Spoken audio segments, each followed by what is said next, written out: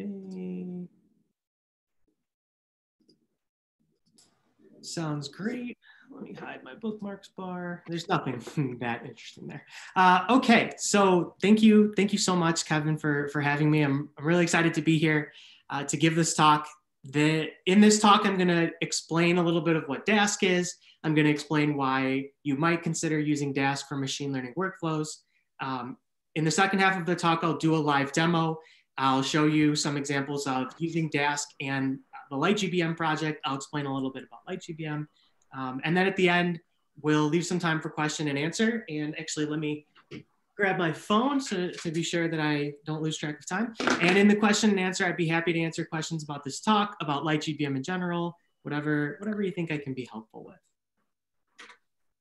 So as Kevin mentioned, I am working as an engineer at a company called Saturn Cloud. At Saturn, we run a managed service for data scientists where basically we manage Dask for you, we manage Jupyter, and just give you a workspace to do some work and not need to handle some of the other orchestration work around getting your credentials out to your Dask cluster, cloning Git repos, doing fun stuff like that. So I'll have my contact details up on the last slide if you'd like to talk about that, but we are not going to talk about Saturn Cloud anymore for the rest of the talk. All right, so before we get into the how part of this, the tutorial part of this, I want to talk about why you might even need something like Dask. So if you've been working in data science and using Python, some of these logos should look familiar to you. The data science ecosystem in Python has really grown up in the last 10 years. So just as a reminder, maybe for some of those of you who don't know the history, the R programming language was created by statisticians primarily for statistics work. That is not true in Python. Python was created as a general purpose programming language, and some of these scientific computing libraries, these kind of fundamental building blocks like manipulating arrays and performing statistical analysis, making data visualization, those were tacked on later. Those came later in some of these great projects. And that ecosystem is very mature now. It has a lot of development attention. There are hundreds, thousands of conference talks about these different packages. So you may have seen some of them. Really great ecosystem. Python is a great language for doing machine learning work. However, many of those packages that I just showed, they are primarily designed for doing work on a single physical machine. So many of them have no concept of sort of distributed versions of the algorithms that they implement of their APIs. Some can be maybe hooked into other things, but the real focus in those projects is on functionality working on a single machine. And so what that means is if you have big data or a big idea, using those libraries by themselves, you might hit some limitations. And I want to describe what I mean by this. So when I say big data, I don't necessarily mean in a machine learning context that your training data are too large to fit on your laptop. That is certainly one case of what people call big data, that you have so much data that it doesn't fit on your kind of main workstation. But big data and big ideas, this can also mean you want to do an amount of work that can't be done in a reasonable amount of time on your machine. So maybe you have like what would be considered a moderate sized data set that fits comfortably on your laptop, but you want to experiment with many different combinations of hyperparameters, or you want to try many different combinations of features, or you want to train a very deep, or I guess just generically large model. So when you hear me for the rest of this talk about, I'll say big data or big problems or big ideas, I really want to stress as a first case that I don't just mean literally the training data or the evaluation data are large, because I know when I've talked about Dask with people in the past, or I've talked about Spark or Ray or some of these other things that I'll talk about, there is sometimes some resistance. And people say, well, my data sets aren't that large. I don't really need distributed computing. And I want to pitch to you that you may be limiting your kind of creative expression. You may be limiting the space of ideas that you search by not considering some of these distributed alternatives. Okay. Anyway, so I also want to stress that even if you think your data set is not that large, it actually might be too large for your laptop or for your main workstation. Maybe that's a virtual machine from a cloud provider or something like that. So there is this really, really good blog post by Wes McKinney. Wes McKinney, the creator of Pandas, the popular data frame library in Python, called 10 Things I Hate About Pandas. And he also spent a year or two giving a conference talk version of this at various data science conferences. And in that talk, Wes McKinney, the creator of Pandas, the person who knows more about it than any other person on the planet, said that his rule of thumb for Pandas is that you should look at the size of your data set on disk and expect to have 5 to 10 times that much RAM when you're working with it in memory. So think about that, right? If you have a 3 gig data set on disk, Wes McKinney thinks that you might need 15 to 30 gigabytes of memory just to do kind of typical Panda stuff with it. So I also would stress to you that you can get into the my single workstation is not big enough situation pretty quickly. All right, and so when you get into this situation, when your machine learning work requires more physical resources than you have, I'd say 3 classes of option. And so the first is to just use less data. So that is to put all of your data somewhere else other than that workstation, and then use a query engine to ask for a summary of that data that is of a reasonable size that can fit on your workstation. And there are tons of tools for this. There are data warehouses, there are tools like, like Amazon Redshift, Snowflake, BigQuery. There are tools that will let you write queries over collections of files.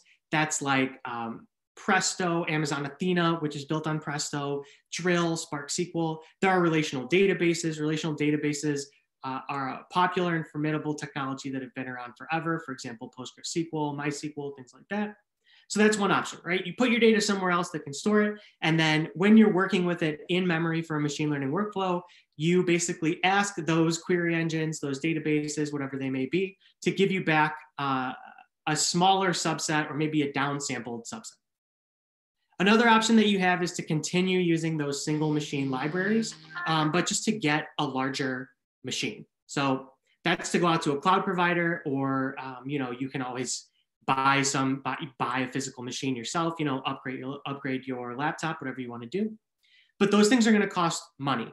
And I want to stop here and explain exactly what I mean by cost money, because of course, using BigQuery costs money, right? Running PostgreSQL on Amazon RDS costs money. When you find yourself doing what's called vertically scaling, which is getting a single larger machine, it can be difficult to fully utilize those resources. So you can go get a gigantic VM from any of the main cloud providers, but you're going to be paying for the time that you're holding that resource, not the amount of usage of that resource once it's running, right? So if you go and get, 256 gigs of RAM, but only during a very, very intense part of your training are you actually getting close to using most of that memory. And the most of the rest of the time while you're making plots or doing whatever, you are not utilizing that. That is kind of wasted money. You're paying for capacity that you don't need. So this is what I mean when I say that vertically scaling and getting one larger machine can be really expensive really fast. And then finally, you have the option to use multiple machines. And so in this way, putting together 4 or 5 machines that add up to the same physical resources as one larger one might be cheaper, because a lot of these frameworks for using multiple machines for data processing and machine learning, they have features like adaptive scaling, or what you might have heard referred to as auto scaling, which means that you can kind of add and remove machines as the demand of your workload changes.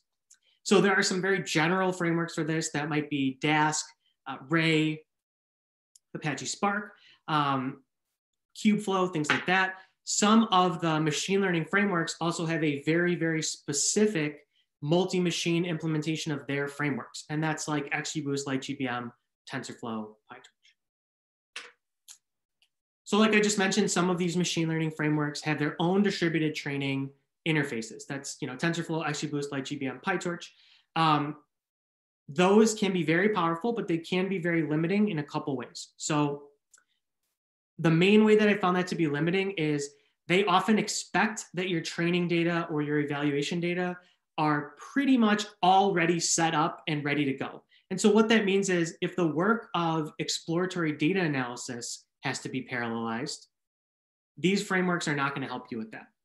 If the work of feature engineering, if you want that to be distributed over multiple machines, these frameworks are not going to help you with that. So if you use distributed LightGBM, distributed XGBoost, those frameworks are going to expect that the training data have already been prepared. You've already done your feature engineering. You've already, pulled down files from an object store or done whatever you did.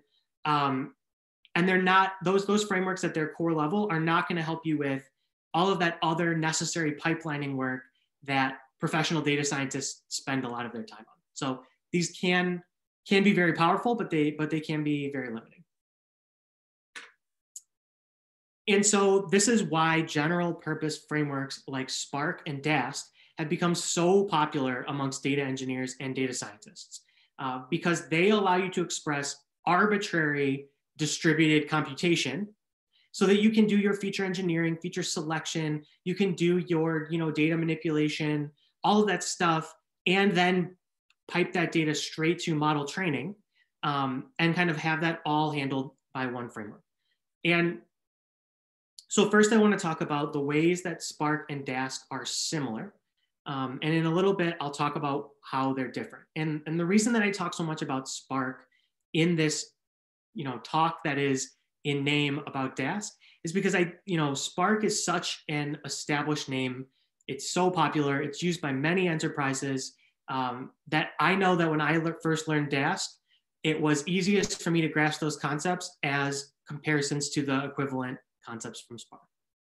So first, both Spark and Dask have distributed machine learning training libraries. So in Spark, you can use things like Spark ML, MML Spark, XGBoost for J. In Dask, you have Dask ML, XGBoost and LightGBM-Dask, TS-Fresh, things like this. And so what this means is, when I say that they have distributed training frameworks, this means that you can basically write code that describes a machine learning model, describes the hyperparameters, describes where to find the data, things like that, and get back a model object without you needing to write any low-level code that describes, say, the IP addresses of every worker in a network, and whether to use MPI or TCP sockets or something else to communicate between them, things like that. Both of these frameworks also offer distributed data structures. So in Spark, you have the RDD and the data frame. In Dask, you have similar collections. These are called the Dask collections. You have things like the Dask bag, which is similar to an RDD from Spark, the Dask data frame, the Dask array. And we'll talk a lot more about those in a couple of slides. But what I mean by distributed data structures is data structures that in your code look like a data frame or an array or a list or a map kind of sitting in main memory on your main workstation, but which are actually broken into multiple pieces that might be located on physically different machines. And both Spark and Dask will handle translating the code that you ask them to run into operations on each of those individual pieces on the different machines. It's really cool. We'll talk about it later. Okay, so let's talk a little bit about how these two frameworks are different. So first, I'd like to talk about some of the advantages of Dask over Spark. So these are some reasons that you might prefer Dask to Spark. The biggest one, I think, is that Dask is Python first. Dask is an ecosystem of libraries that are all written in Python, and Dask is Python all the way down. I mean, most scientific computing libraries in Python end up having some C and Fortran in them, but it's, as far as at the user level, all of the code that you interact with is Python all the way down. And none of the core logic of Dask is written in any language other than Python. This is different from Spark, right? Spark is implemented primarily on the JVM in Java and Scala. And when you use PySpark to run Spark operations from Python, what's actually happening is that your Python code is still being kind of shipped around the cluster and still being orchestrated by code that's running in the JVM. And so that means that you have this experience in Spark where if something goes wrong, you don't get a Python stack trace, you get like a gnarly Scala stack trace that can be really difficult to understand if you are not familiar with Spark's kind of JVM interface, or if you're not familiar with those languages at all. That's not going to be your experience with Dask. In Dask, you are always going to get Python errors. You're always going to be working in the Python ecosystem. The next big feature that Dask offers, which Spark doesn't, is API parity with the PyData libraries. And so what that means is there are these projects in the Dask ecosystem that try to give an API that is very, very close to the API that you already know and love from those packages I showed a few screens ago. You know, scikit-learn and pandas and numpy. I know it's controversial that I pronounce it that way. Some of you may say numpy, but you know what I'm talking about. The maintainers from those projects are also involved with the Dask project. So when you write code in DaskML, it doesn't feel like you're writing Dask code. It looks and feels like scikit-learn. When you use DaskML's grid search CV, it looks and feels just like scikit-learn's grid search CV. When you work on a Dask data frame that is spread over multiple machines, your code doesn't really have too many details that suggest that that data frame is spread over multiple machines. Your code looks just like Pandas code. And what this means is that there is less friction in converting an existing code base from a kind of a single machine type of code base into one that can work in a distributed manner. So this is another powerful benefit that Dask has over Spark. In Spark, if you've ever had the experience of converting kind of, you know, pandas and scikit-learn type of code into something that runs on Spark, you know, it feels like writing Spark code. There's a lot of new Sparky stuff that you have to learn. The next benefit that Dask has to Spark is finer grain control over the work that the cluster does. So in both Dask and Spark, these frameworks will take in your basically requests for the work to be done. They'll create a directed acyclic graph, and then they'll execute that graph in order. In Spark, there are more guardrails in place, right? You tend to have to work within the functional programming primitives like map, reduce, filter, group by key, things like this. In Dask, that isn't true. The Dask graph, you can just do kind of arbitrary stuff, whatever you'd like. And so what that means is for kind of highly custom applications, you have the ability to express them in a way that Dask can handle without needing to twist yourself into knots too much, the way that you might have to fit them into Spark's guidelines. And then finally, at least as of the writing of this talk, Dask had first-class support for multi-dimensional arrays, and the distributed collections in Spark did not. So if you're working with data that involves multi-dimensional arrays, Dask might be for you. Now, to be fair, there are reasons to prefer Spark to Dask. I think the biggest one is the presence of a SQL engine. So there are projects in Dask to use SQL that allow you to use SQL over Dask data frames. These are projects like Fugue, like Dask SQL, like Blazing SQL, but those projects are not as mature as Spark SQL. Spark SQL is used in enterprises all over the world, has been around for several years. It's a very, very mature project. So if you have, you know, tens of gigabytes of data, maybe hundreds of gigabytes of data or more, and you are mainly just like cranking out complicated SQL over that data, Spark is probably going to be a better choice for you than Dask, at least right now.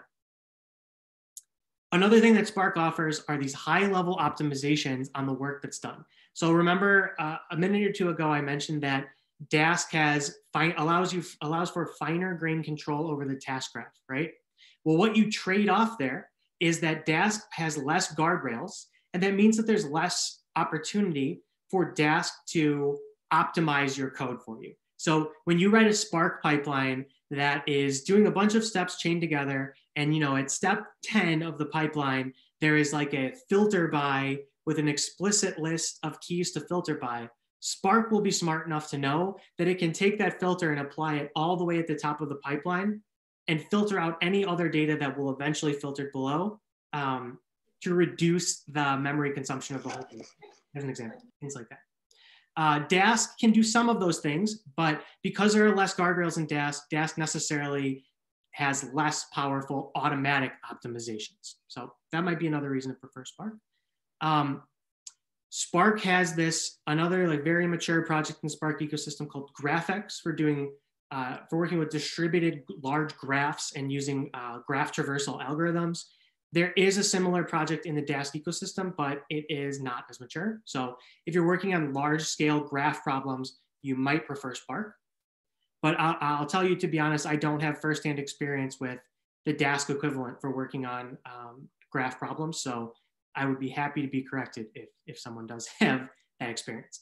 And then finally, I think another big, very practical reason to prefer Spark is if you are not working in Python, Dask is not for you. In Spark, you can access the Spark APIs through Java, Scala, other JVM languages like Kotlin, R, and Python. If your team, if your organization is a Scala shop or an R shop, you are not going to be able to just take your code and run it in Dask. So if you are committed to R, you're committed to Scala, as a company, as an organization, Spark is probably going to be a better choice for you. All right. That is the extent of what I want to say about Dask versus Spark. There's way more that could be said about this, and there are people who are much more qualified than me to say it.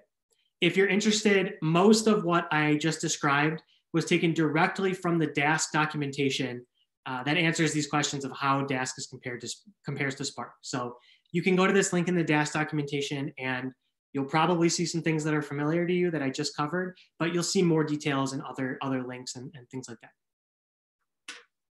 Okay, before we jump into the next section, I'm going to take a quick sip of water.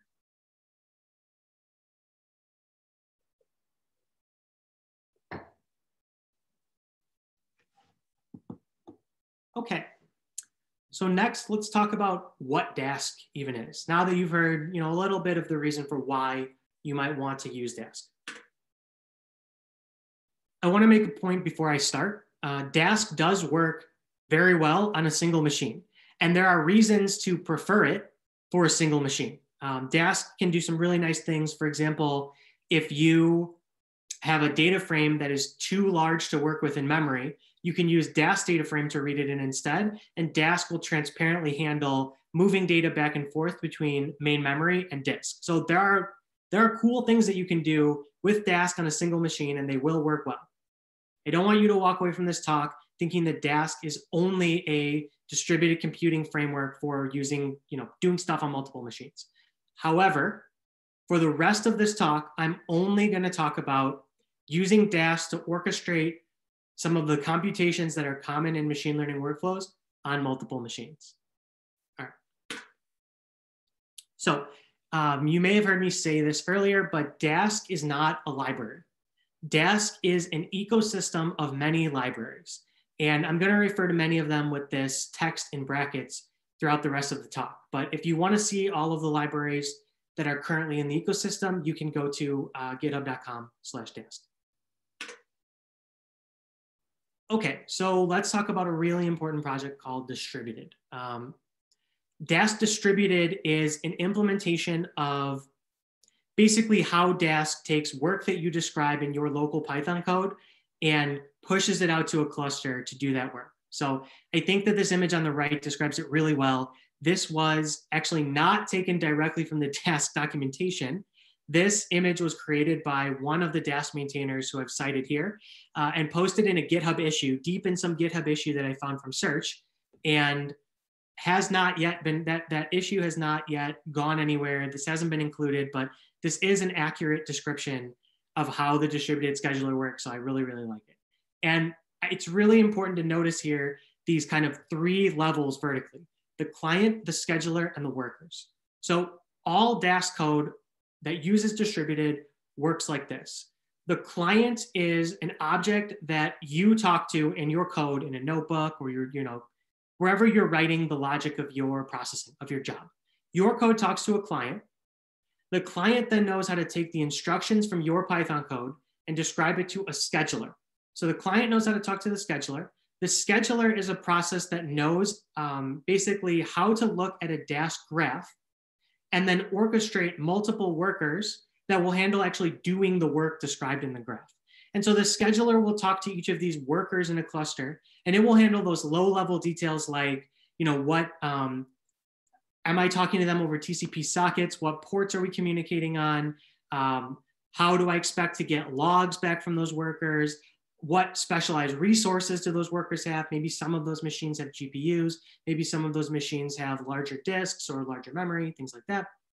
And I'll describe this process in a moment. But the reason that I say it's really important to look at these three kind of vertical levels is that when there are a lot of these different projects in the Dask ecosystem that allow you to plug in different underlying implementations of the things at each of these levels, different clients, different schedulers, and different types of workers.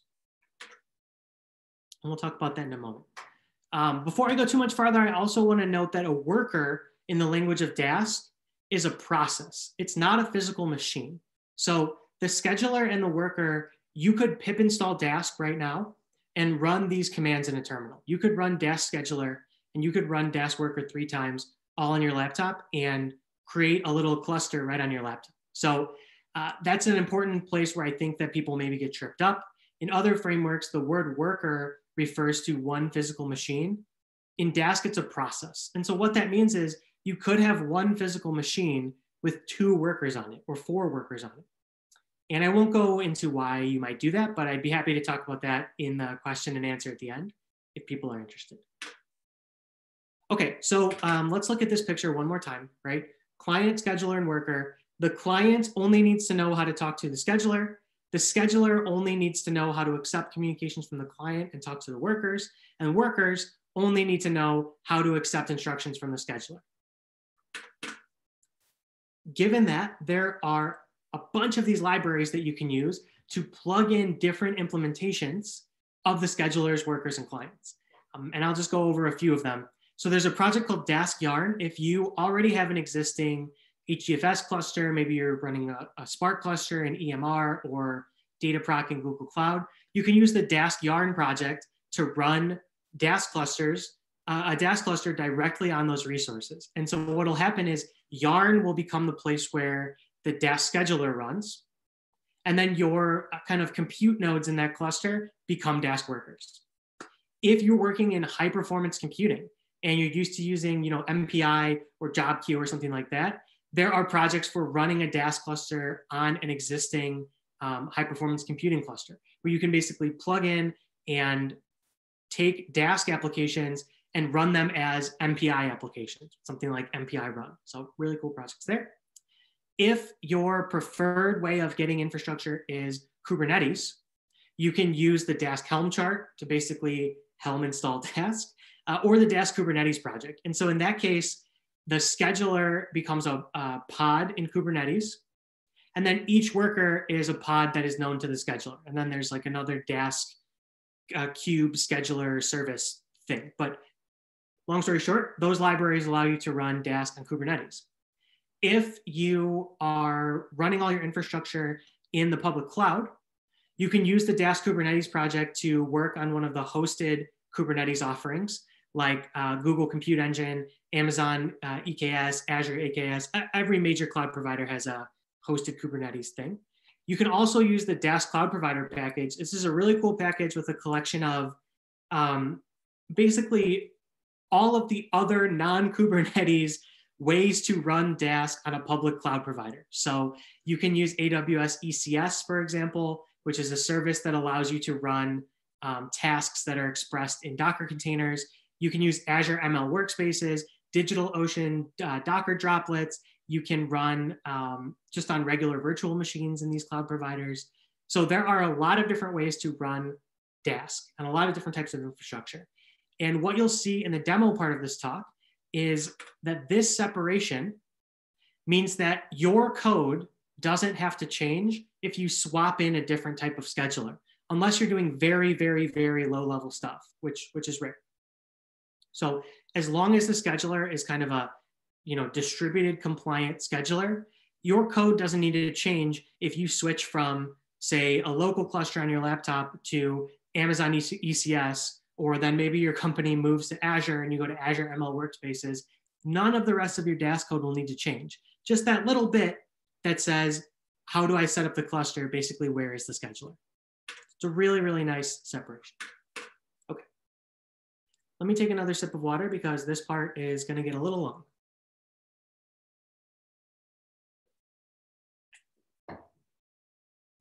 Okay, so let's talk about how Dask does its work. So I mentioned earlier, when you describe work to Dask, Dask arranges that work in an ordered graph of tasks.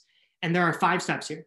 The first is graph construction. And so in this case, this is just Dask figuring out what you even want to do. And this graph you can think of as a Python dictionary, where each element, each key in the dictionary is a unique task ID. And then the value of the dictionary is basically a function call and a dictionary of arguments to the function call. And this can be arbitrarily nested, and that nesting is how dependencies are expressed. After the graph has been constructed, there is some optimization. So as I mentioned, Dask cannot do the, its ability to do automatic optimization of a task graph is not as powerful as Spark because Dask has less guardrails, but there are still some things that Dask is able to do, especially if your graph is only made up of kind of standard tasks from Dask libraries, where Dask is able to peek ahead and maybe rearrange some things to preserve the functional correctness of your graph while limiting maybe the memory usage or compute time or something like that. After the graph has been maybe reordered a little for optimization, then you get to the step of serialization. So in serialization, the graph is sent over the wire from the client. So remember, the client is like your Jupyter notebook or your Python session on your laptop or whatever. The client is written to bytes and sent over the wire to the scheduler, and the scheduler then forwards it on to workers. And so this is the point where the graph is not going to be changed. And now the scheduler has gotten a description of the work that you would like it to do. After serialization, the scheduler looks at the graph and does what's called scheduling.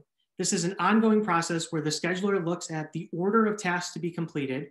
It looks at the work that's being done currently on workers for other task graphs.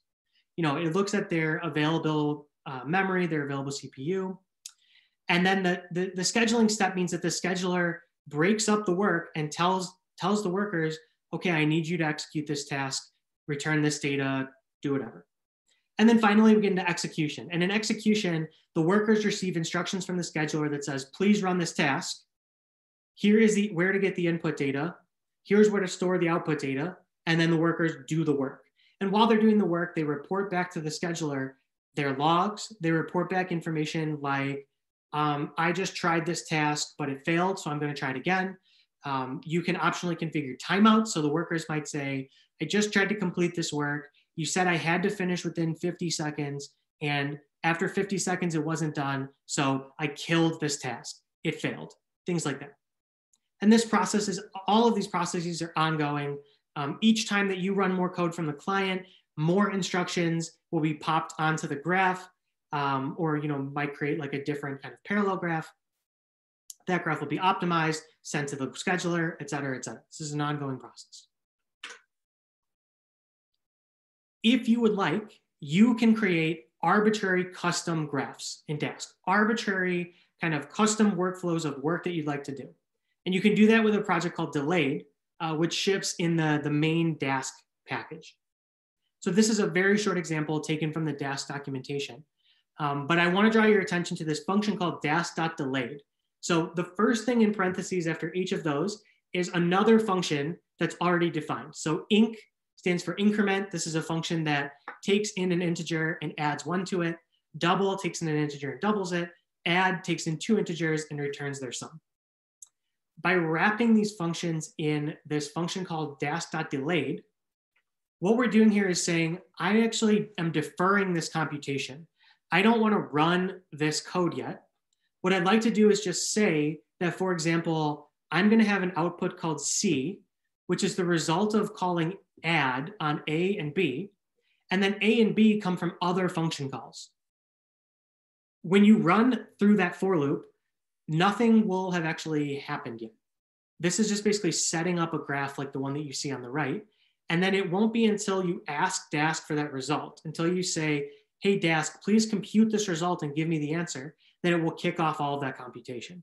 And so this allows you to build up this ordered graph. It allows you to express the dependencies between these different function calls and basically not execute it until you're ready.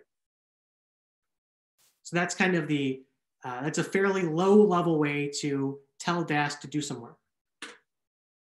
The next level up from that are the Dask collections. So these are data structures that look like data structures you're used to working with in a non-Dask context, where basically you express computations on those data structures, and then your code gets turned into a Dask graph without you ever needing to think about the graph. And so there are three of these data structures. They're called Dask collections. The first is a bag. A bag is, you can think of it as a list. It doesn't have a concept of rows and columns, but it does have a concept of being iterable. It has a concept of a first thing and a last thing, and it supports the operations from functional programming like map and reduce, similar to a Spark RDD. The next Dask collection is called an array. This has a concept of rows and columns, and actually other dimensions if you'd like. And this follows the NumPy API. So this will look and feel like a matrix from NumPy. And then there's a project called, a Dask collection called the data frame, which looks like a pandas data frame. This image that I put on the left of the screen is another one taken from that random Dask issue that I found. This was written by one of the Dask maintainers. And I think it really clearly describes what's happening in these collections. So I'd like to just talk through this for a moment. Everything that you see in blue, so the things that say NumPy array, the things that say chunk 0 and chunk 1, those are NumPy arrays. That means it's a single data structure in memory of a single process. And the pink-red bar that you see at the top of the screen that says Dask array, that is a Dask array. So let's talk through what this means. On the left-hand side, we have our 6-element NumPy array, right?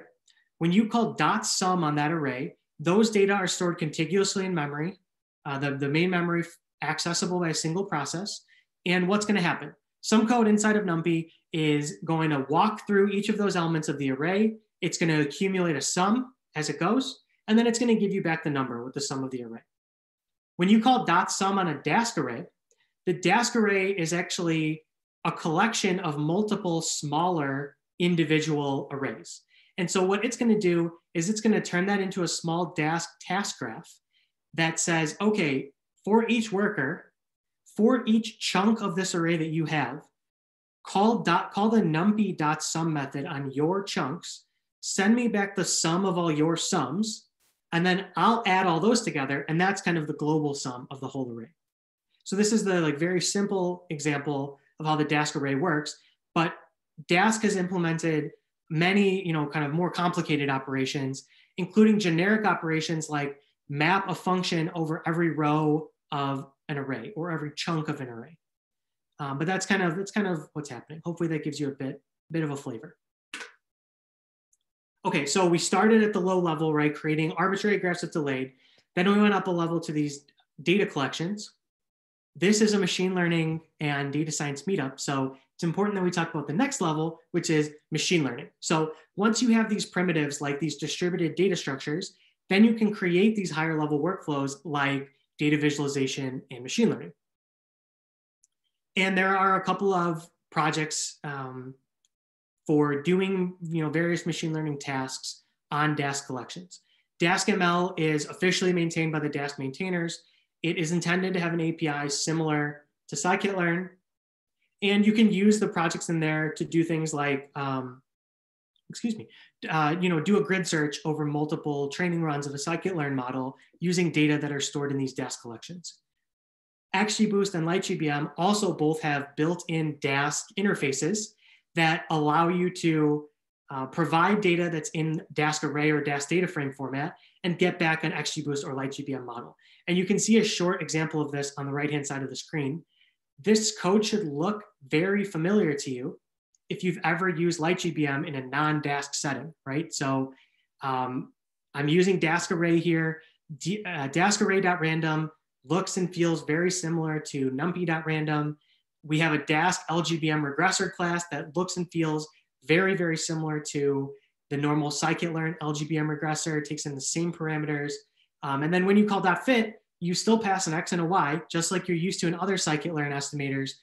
The only difference is that X and Y, those are distributed collections instead of data that is sitting there in main memory on the client. Okay, let me take another sip of water while you read this.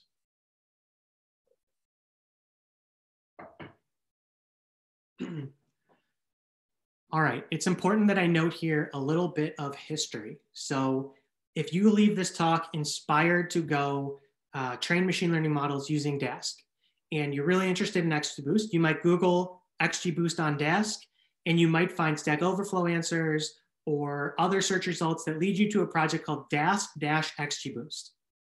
That project should be considered basically deprecated. In August 2019, the core of that project was merged into XGBoost, the main XGBoost project. And since then, the XGBoost maintainers have been working on an XGBoost native implementation of training on Dask. So as XGBoost core library changes, so does the Dask interface. So if you're interested in doing XGBoost work on Dask, you should just pip install XGBoost and then import XGBoost.dask. The same is true of LightGBM, though we are about a year behind our friends at XGBoost. So the Dask LightGBM project should also be considered deprecated. It will be archived soon. And that project, those maintainers have agreed to merge it into LightGBM. And that happened in November of 2020. Okay. With that, the next part of the talk is a live demo. So let's get into that. And then I'd be happy to answer any questions that anyone has. All right, so maybe you have seen cooking shows where, they're cooking a turkey and they show you how to put on all of the seasonings and everything. And then they say, put it in the oven for 8 hours. And then they come back from commercial break and the turkey's done. I've done something similar with this demo. I have set up a little bit of stuff ahead of time. I already have a notebook running, but to prove to you that I'm not cheating, all of this, and I'll have this link up at the end as well, all of the code that you're going to see me run and the code to create these notebooks, you can go to my GitHub repo, you can look at the folder for this talk, and you'll be able to link directly to that code and grab it, do whatever you want with it. It has a permissive open source license. If you want to start a company based on this code, go for it. All that code will be right there for you to look at. But I've already got this running right here locally. And I'd like to show you two examples. In the first, we're going to use Dask on a local cluster. So this will be a 3-worker cluster on my laptop. And then in the second example, we'll go to AWS using AWS Fargate. Because the AWS stuff takes a little while to spin up, to create resources, I'm going to get that started. Then we'll come back to the local cluster example. So in this example, I'm going to read in some details of an image, of a Docker image that I've already pushed to the AWS Elastic Container Registry, the public version of that. Don't worry if you don't understand this code.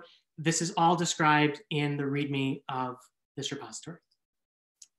And what I'm going to do is use a project called Dask Cloud Provider to create a Dask cluster on AWS Fargate. So AWS Fargate, this is a part of the AWS Elastic Container Service.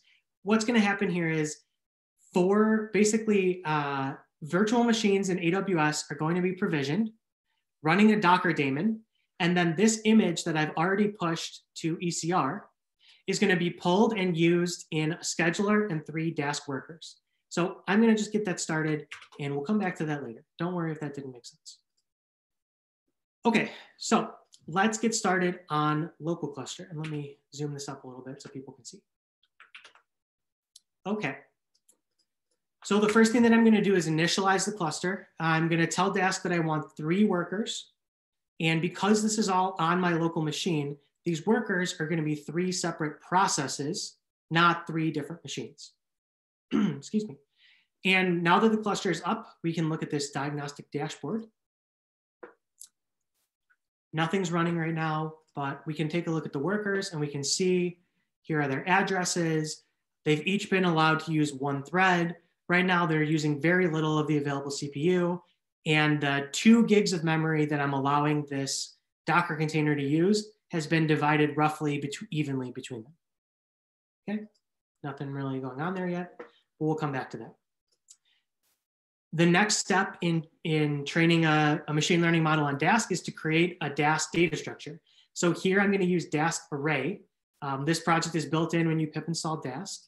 And what I'm going to do is I'm going to use the scikit-learn datasets module, create these data sets, which are going to be NumPy arrays, and then turn them into Dask arrays. This is one of many different ways to create Dask arrays. It's convenient for the purpose of a demo. This is not the only way. So you don't always have to have all the data sitting here in memory on the client and then push it out to Dask. There are other ways to basically create that data in function calls that run on each worker so that your client never has to hold all the training data. Okay, so that should just take a second. And what we should see, if we take a look at this, is that this DX object that I've set up, it's an array. It's going to have 10,000 rows and 100 columns. All of the data are floats. And there's this concept called chunk size. So remember before, I can actually just go back to the slide. Remember we talked about this idea that the Dask collections, they look to your code like a single array, but they're broken into multiple pieces, right? Those pieces are called chunks. So in this case, the entire data set is 10,000 rows and 100 columns, but it's broken into chunks that are each 1,000 rows and 100 columns. And so if I do dx dot n partitions, what you'll see is this entire data set is broken into 10 smaller pieces, and those are spread over my 3 workers. However, none of them have been materialized in memory yet. Right now, they're just lazily evaluated. So if I do something like dx.sum, that comes back immediately, but it doesn't actually sum the values. This is where it becomes important to understand this notion that Dask computations are lazy. So remember when I talked about delayed, where were we here? Remember when we talked about delayed, I mentioned that none of this computation will run until you ask for an output, right? The same thing is happening here. So in this case, calling .sum, it returns basically a future, if you're familiar with that terminology, or similar to like a promise in JavaScript. It returns basically an object that if I ask for the result of that object, then a bunch of work would be done. And I'm going to show you that right now. So if instead I call .compute, and we go over here, now we're going to see some stuff happening. Now oh look, it already ran. That was really fast. But this view shows us that each of these rows represents one of the workers, and all of these tasks ran, like, I don't know, something called transfer sum, something called deserialize sum. That's basically sending that data back to the client. And now what we got was the actual sum of this data set. Pretty cool, right? Because I want to maybe train multiple models, every time that I train a model, I don't want to have to redo that computing step. So see here at the beginning, will it let me zoom in on these? If you can see here, won't let me. These beginning tasks are the tasks that are just materializing the data. They're taking the data and moving it out to the Dask cluster, storing it on the workers. I don't want to have to redo that every time I retrain the model, right? I'm going to keep iterating on this model with the same data, and I have enough available memory. So what I'm going to do is use an operation called persist, which says, hey, do that work of computing this data set, of materializing it in memory on the workers, but then just leave it there. Just leave it there, and I'm going to keep reusing it. So I'm going to call persist, and then another function from Dask called wait, which says block execution until all of the work of persisting is done. And that ran very fast because I'm using a very small data set. But if the way that you created this data was something like reading in thousands of files from an object store, then this would be an important pattern to kind of block and wait until it was all done. And now we should be good to go. The data is available in memory. And now if I ask for the sum again, it's going to be extremely, oops, sorry, still need to compute. It's going to be extremely quick because that data doesn't need to be regenerated. All right, so now that we've done that, let's train a LightGBM model. I am going to import LightGBM.Dask. I'm going to use a LightGBM regressor since this is a regression problem. And if you ever use LightGBM, these parameters should look familiar to you. I just made these up. I mean, not made them up, sorry. I chose the values somewhat randomly. We can mess around with them a little bit, but all of these work exactly the same way as they would in a non-Dask setting. So I'm going to initialize the estimator and then call fit. And if we go look, right here, you should see that we have some work going on. And what you'll see when you do LightGBM training is first these train port tasks will fire. Let's look at the task graph. I already missed the train port ones. So first those train port tasks will fire. That's going to run once per worker. And that's trying to find an open port on each worker for LightGBM to use for inter-worker communication. So remember when I talked about these machine learning frameworks, how some of them have created their own distributed training interfaces, right? LightGBM is the same. Its code is written in C++. There's a version that uses TCP sockets and a version that uses MPI, but the actual distributed training process of LightGBM is not using Dask. So what we're using Dask for is to basically set up our data and then run a LightGBM worker on each machine. And so what you'll see when you train a model is you'll then have one of these train part tasks on each worker. Each of these tasks is going to collect up all of those chunks of the data set that are sitting on that worker and then use those to train a distributed LightGBM model. And we can take a look at the model. If we call the predict method, we're also going to get back a Dask array. So this is really powerful too. You can use the Dask estimators to work with prediction data that are larger than your machine. So if you need to do a large amount of batch predictions, or you just need to do them quickly and you want to throw a lot more machines processing power at them, the Dask interface might be a good choice for you. So right now, my predictions are just a Dask array. Let's see how this is going. Oh, that's done, good, okay. Before we look at the mean absolute error from this model, I want to just look at the target just to be sure that we know what we're looking at. So it looks like this data is roughly distributed between -630 and -420. And let's take a look at the mean absolute error. The Dask ML project, remember I said that this has an interface similar to scikit-learn, right? One of the things that it implements are these metrics functions that look and feel just like the scikit-learn equivalents, but they work on Dask collections. So in this case, my target and my predictions were Dask arrays. And I'm able to compute this metric without ever needing to have my predictions and my training data or my evaluation data, excuse me, actually living in memory on my machine, which is cool.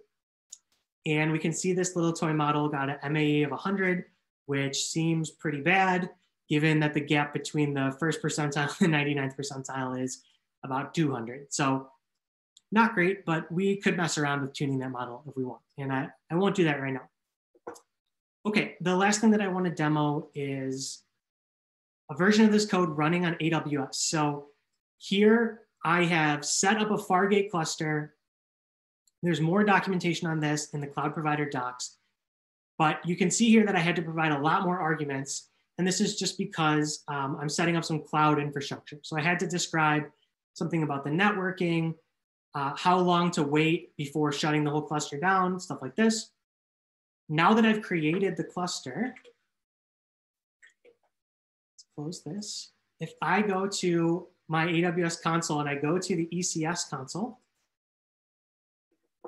you should see in AWS that I have this cluster running. And it has these tasks defined, 1 scheduler, 3 workers. And I can get the same type of diagnostic dashboard, but now this dashboard is living on an AWS EC2 instance. This is not my laptop. And so I could scale this out to something much bigger than my available physical resources if I wanted. Other than that, all the rest of this code is identical to the code that I just ran. So all the rest of this code, this is the power of that abstraction that I talked about before. Remember this pattern of client and scheduler and worker? All of the differences in the infrastructure are concentrated right here in how you set up the cluster and create a client for it. Other than that, look, everything is just kind of proceeding as it should. All of this code looks exactly the same. So my data, or excuse me, my code to create a data set, my code to persist the data, my code to train a model, none of this code needs to say, hey, by the way, I'm running on AWS. Hey, by the way, here are these specific IP addresses. It kind of just works just by changing the cluster, which I think is a really powerful idea. And of course, we got like a similarly horrible model because we were using similar data and similar tiny hyperparameters, all running out in AWS. So you could follow the examples in this documentation and go run distributed training of a gradient boosted decision tree on AWS today in less than 10 minutes for less than $1. Okay, before I go back to the slides, let me shut down that cluster so that I don't forget it for the rest of the weekend and cost myself a bunch of money. Shut it all down. All right, you have to stop everything. Dask Cloud Provider, by the way, will shut all of this stuff down for you automatically. I am just paranoid, so I'm doing it right now. But it's not as risky as I'm making it sound. Don't be scared. Okay. So, given all that, there's two more things that I want to tell you. The first is you can try this demo yourself if you'd like.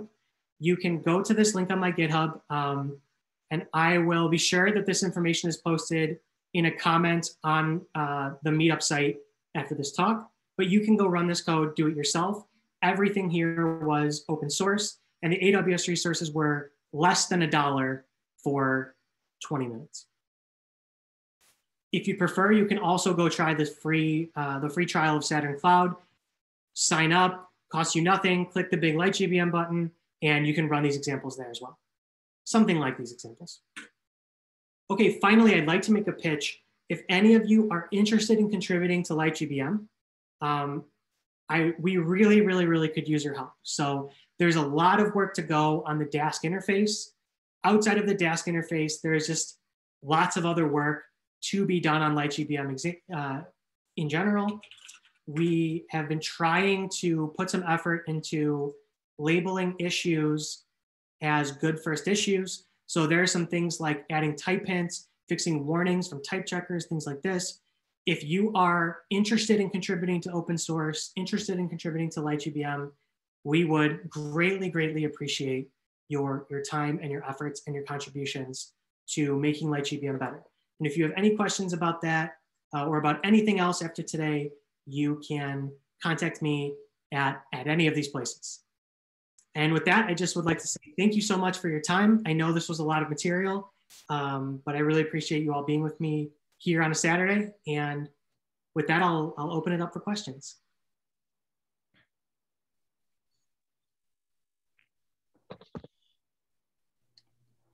Could you talk more about maintaining LightGBM?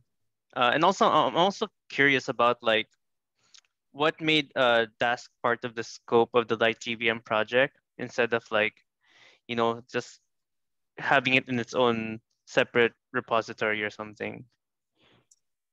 Yeah, sure. I'd be happy to talk about that. And then, so let me tell you about that history. And then if you have other more specific questions about maintaining LightGBM, yeah, I'd be happy to answer them. But let me tell you about the history. So LightGBM, I actually I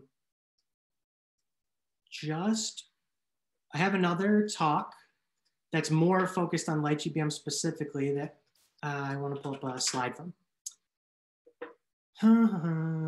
So give me 1 second. Okay, let me just start talking. So LightGBM came out of Microsoft Research. The project was started as an open source project in 2016. It had existed for a little while at Microsoft before that. And let's see, where is this talk? I'm looking for recent developments in LightGBM. New developments in LightGBM. There we go. So this project started at Microsoft Research. Come on. Okay, open, yes. Okay, it doesn't want to participate with me. That's okay. This project started at Microsoft Research in before 2016. It was open sourced, and a year later, an academic paper was published by the maintainers of LightGBM on a novel approach to doing distributed gradient boosted decision tree training on multiple machines. That paper Give me 1 second to try to pull this up again. So I think it would be important to see the paper. But that paper described how to train a GBDT in a distributed way. And it that code was merged into LightGBM. And so from that point, you know, LightGBM, I think that a lot of people might not know that LightGBM has a command line interface. It has a CLI. And that was the only way to do distributed training in LightGBM. Here we go. And oh, I'm so sorry. I don't even have that link in here. It's okay. That was this CLI was the only way to do distributed training in LightGBM. And this was kind of difficult because you had to basically set up chunks of your training data in files and then move them onto each worker machine. Then you had to fill out a text file with the IP addresses of every worker machine, copy that file around to a very specific location on each machine, and then SSH into each machine and run a CLI command pointing at the file and the parameters. So it's kind of difficult to do, right? Kind of difficult to set up. Shortly after that, a project at Microsoft called MML Spark, is still an actively maintained project, added LightGBM support on Spark. So Spark uses a project called SWIG, S-W-I-G, that basically allows you to create a Java interface to a C library with a C interface. That thing is then used in Spark to do LightGBM training on Spark. And so then people had the ability to train LightGBM models on Spark. Okay, great. I mentioned before, right? Spark and Dask, they accomplish similar things. Those projects have similar ambitions. Spark is very popular. And this is great. But there were a couple downsides to that. And those downsides are mainly those same reasons that I gave why someone might prefer Dask to Spark. So if if your data sets, for example, require some specialized processing that are implemented in Python libraries, like maybe you want to use some of the time series feature engineering from TSFresh or something like that, combining that with PySpark, it can kind of get kind of difficult, right? Because the Spark interface to LightGBM was maintained in this other project that, yes, it was part of Microsoft, but it wasn't. When LightGBM changed, there was a lag until the Spark one changed, right? All of those things created friction in data scientists using Python to do distributed LightGBM training. Okay, so far so good. So there's a lot of things that were really difficult about this. The Dask LightGBM project was created in Dask in 2018 with no involvement from LightGBM maintainers. It was just people in the Dask community who wanted to use LightGBM. They knew about Dask. They figured out how to basically bootstrap all of the kind of difficult stuff I talked about before, the config file and the list of machines and whatever, and they did it in Dask. Then 10 months ago, I joined a Dask company. And part of my specific mission at that company was to improve the experience of using the open source Dask tools for machine learning workflows. And I already was a maintainer in LightGBM, so I had some influence in that project. This Dask LightGBM project, it was not super actively maintained. It was done by volunteers on nights and weekends, and it lagged far behind LightGBM. So a breaking change to LightGBM or a new release wasn't often reflected in Dask LightGBM, right? And so I made this pitch. Let me share my screen again. I know this is a long-winded answer, but hopefully it's helpful. I made this pitch in the Dask community project, which is a repo that has no code. It's for meta discussions about Dask. And I made this pitch and I said, hey, I would like to propose that we move Dask LightGBM, that we merge it into LightGBM so that project will change as LightGBM changes. And this wasn't a totally novel invention. XGBoost had done the same thing a year earlier. That proposal was accepted by some of these faces. These are maintainers from Dask, distributed Dask ML. This person, Jan, is the main creator and maintainer of Dask LightGBM. This person, Keith, is from NVIDIA, working on QML. So, NVIDIA has a big role in the Dask ecosystem. Another NVIDIA person, a maintainer from XGBoost. And we kind of got to this community consensus that it would make sense that people wanted to be able to use the kind of, use Dask for data processing, use Dask for feature engineering, and that they wanted to train LightGBM models. So that is how we ended up with a native LightGBM implementation of Dask. And I've been really happy with how it's gone so far. So I forgot to mention it in the talk. If you pip install LightGBM today, you will not get any Dask features. That feature will be in the next release of LightGBM, which is coming out sometime in the next few weeks.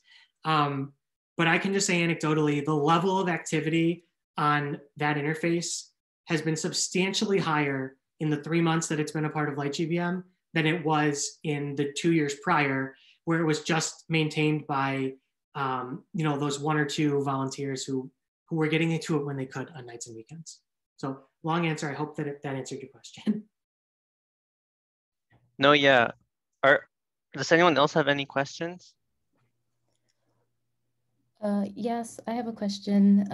Well, it's more like me trying to understand how Dask works. So, so I work mainly with running codes on high performance computing clusters. So Dask looks like setting up a batch script for specifying maybe the number of nodes I need on the cluster, etc. Yeah, so I guess I was just wondering, going back to your point on that you can take Dask processes and run them as MPI, how would that work? Yeah, let me show you. So there is this project. I'll show you in the Dask MPI documentation. By the way, great talk. Thank you so much. I really appreciate that. So there is this project called Dask MPI, and this, I personally I have never worked in high performance computing. A couple companies ago, we had Moab as a job scheduler just because one person had worked in an academic lab and knew it. And we did that instead of Airflow for a while. That's like my only exposure to this stuff. But the way that this works is in your Python code. So you set up your script in Python, you import Dask MPI. This should look like the MPI init call if you've ever written an MPI program. And then you can actually take a script like that has an MPI init and an MPI finalize and run it with MPI exec or MPI run just like this.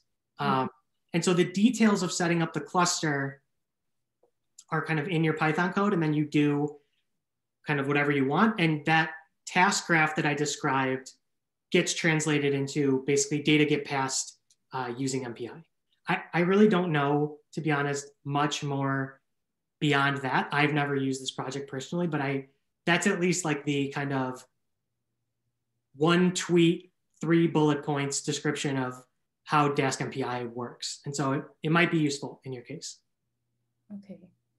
Oh, and can you also, you said that you could, in the Q&A, say something more about, you were talking about the multiple work, like why would you have a machine with multiple workers? Yeah. I was wondering how would that be efficient? I guess only if maybe the tasks don't have to be run simultaneously. I don't know. Yes, great question. Let me see if I can pull up. There's a really good Dask document on this. Let's see if I can get it. 1 sec.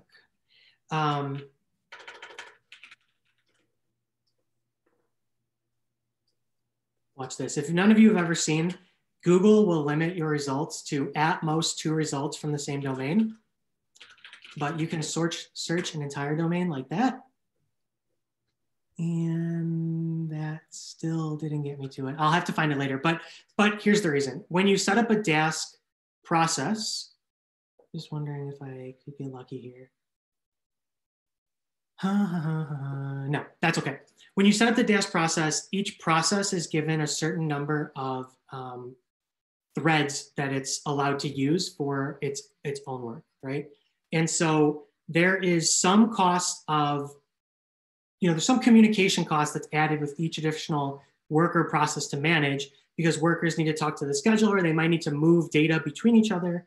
But on the other hand, processes allow you some isolation for threads on each machine. So if you want tasks to be able to work without competing for threads with each other, it could make sense to run 2 worker processes on the same machine. So for example, if you had one machine available to you with,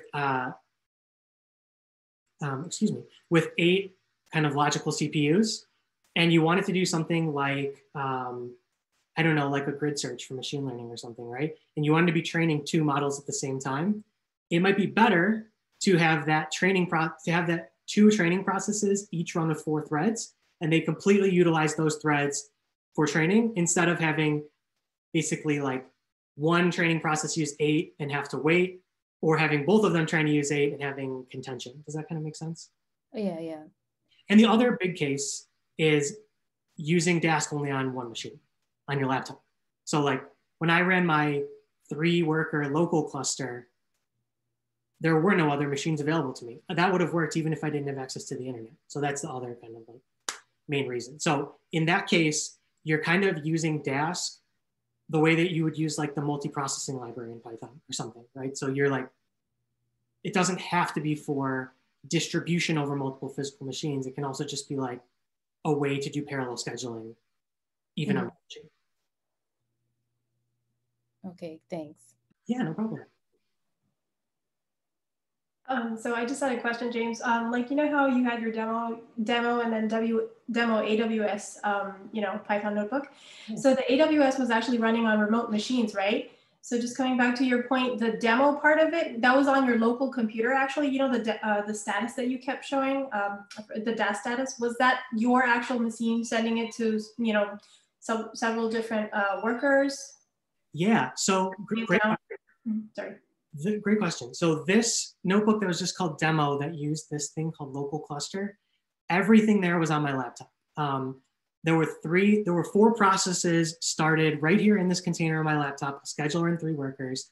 This dashboard was being hosted also off of my laptop. In this AWS example, the only thing on my laptop was this notebook. So the scheduler was running in a container on AWS. That dashboard, I don't have the address anymore. The dashboard address was an address, the public IP address of an EC2 instance in AWS. All the workers were in AWS. So everything was there in AWS. Okay, great. Any question?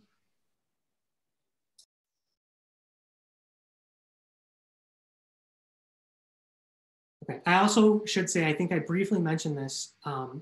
The pattern that I used for this demo, where I used an sklearn datasets function, generated some data, and then did Dask array.fromArray, that's a fine pattern for a demo. And I did that because it was simple. But that pattern involved having all the training data on my laptop and then sending it over the wire through the scheduler to the workers. That's not a feasible pattern for larger data sets.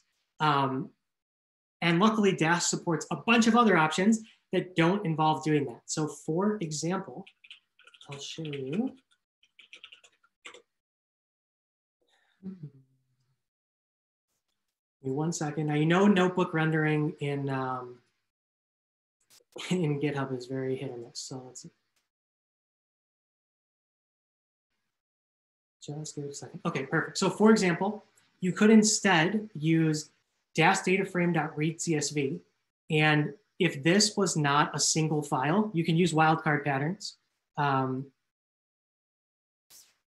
What would happen is Dask would create a task graph where each function in the graph was pull down one CSV from S3 and read it into a Dask data frame locally. But that data would never touch my client. It would never be on my client. It would never be on the scheduler. Instead, each worker would get a batch of those function calls and they would execute them locally. And then they'd stitch together the pandas data frames they created from those CSVs in local memory on the worker. So in the demos that I showed, I was passing data from my laptop up to AWS. That is absolutely not a necessary part of the experience. Okay, great. Thank you so much. Sure, no problem.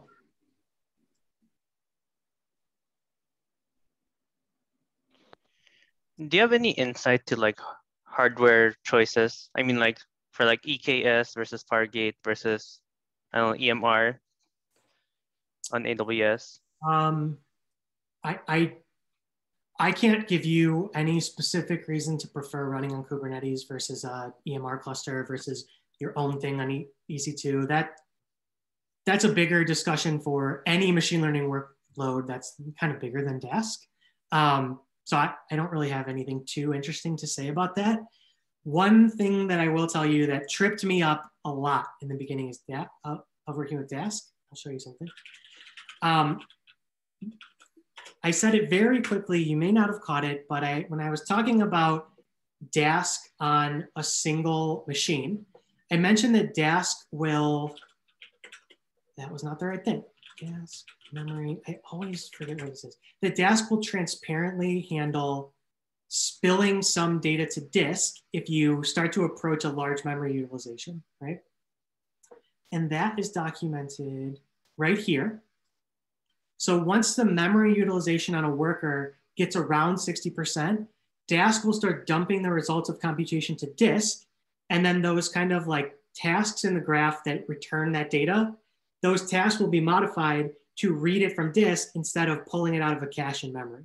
So one thing I will tell you on hardware is you're not guaranteed with Dask to get a big, loud out of memory exception if you don't provision enough memory.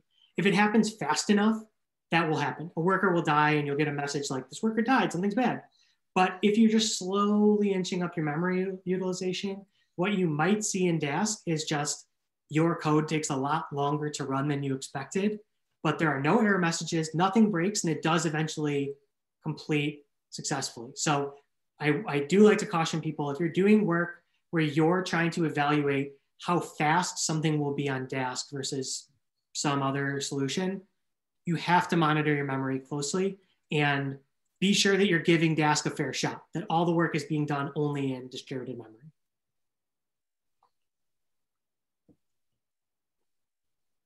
What else?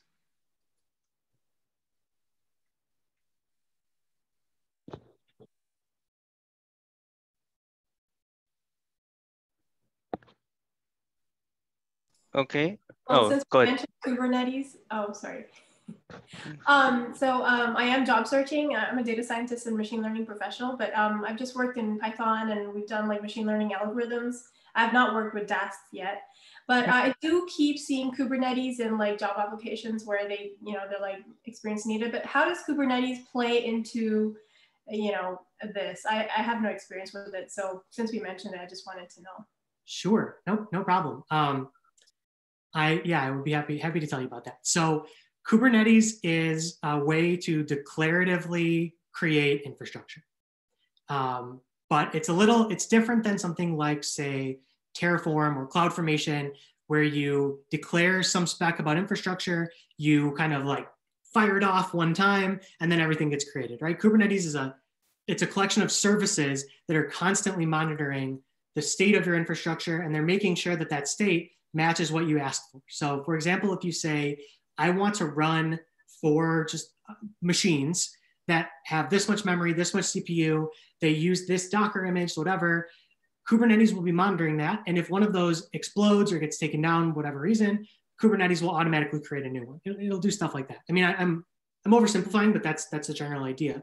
In the context of Dask, the way that people use Kubernetes with Dask is to create those workers and schedulers. So when I say I want a Dask cluster with 5 workers, what'll happen is you might describe that to Dask Kubernetes, and Dask Kubernetes will create what's called a pod in Kubernetes. Just think of that as like a machine running a process. Mm-hmm. That's running the scheduler. And then Dask Kubernetes will create 5 other pods that are each running a worker. And Dask Kubernetes will describe the networking between those machines in a way that Kubernetes understands without you needing to think about it. So there's a specific way that Kubernetes expects you to describe things like, this machine is allowed to talk to this other machine using TCP over port 12345. Dask Kubernetes will set all of that up for you.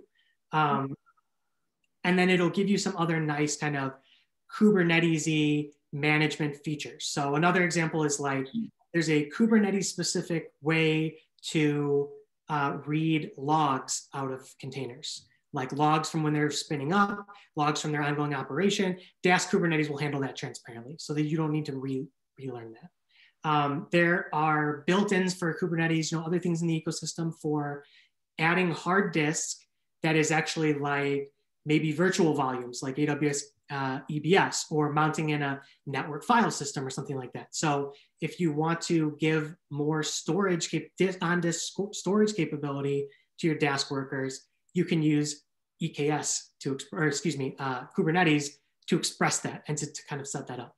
Does that answer the question?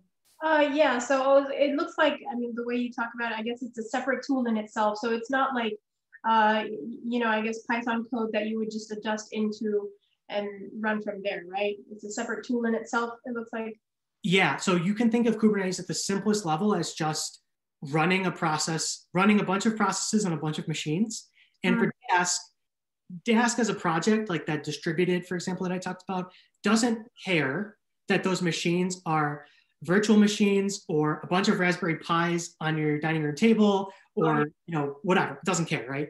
Dask Kubernetes is just one way to create that collection of machines and allow them to talk to each other. Great. Okay. Thank you. Yeah, no problem. And I should make the point clear too that other than that step where you're saying, you know, here's my cluster, connect to it, nothing else in your Dask code needs to change based on the fact that the cluster happens to be in Kubernetes versus somewhere else, which is, I think, a really nice feature. Ah, got it. Okay. Thank you. No problem.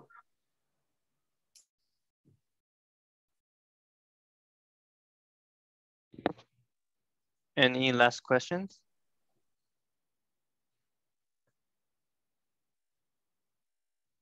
Oh, okay. If not, thanks everyone for coming. Thanks, James, for presenting.